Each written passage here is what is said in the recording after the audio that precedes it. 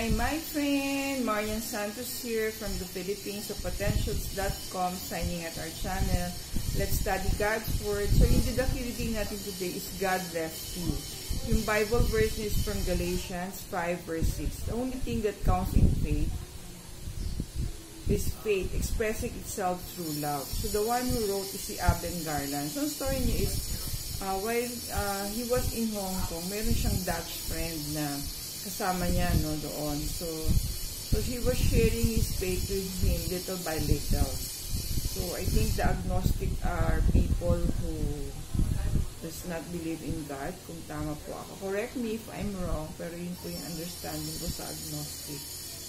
So sabi niya, during adventures ng tawag niya, kasi Aben ang pangalan niya, we met some Filipinos, and at the end of the conversation with them, I would say, God bless you. So yung friend niya asked him, why do you say God bless you when you say goodbye to people? So na-curious siya. So that they will be carrying the blessing and love of God with them. So they continue their adventure. So sinare niya dun sa kanyang Dutch friend yung kanyang experience as a preacher and missionary.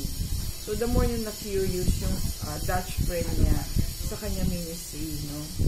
So kasi he lead yung Peace Cagayan de Oro, si Abel Garland, no? Where he preach every week. So that he would watch him when he returns to the Netherlands.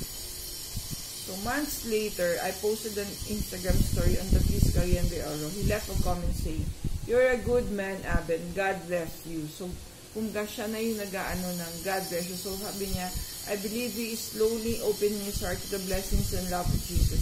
May God bless him too. So, you know, we'll never know the people that we meet maybe are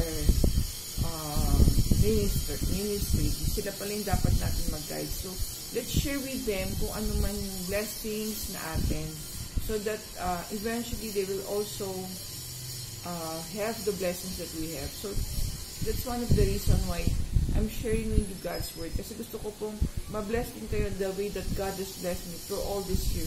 God bless you all. Thank you for watching. Please subscribe and like our video.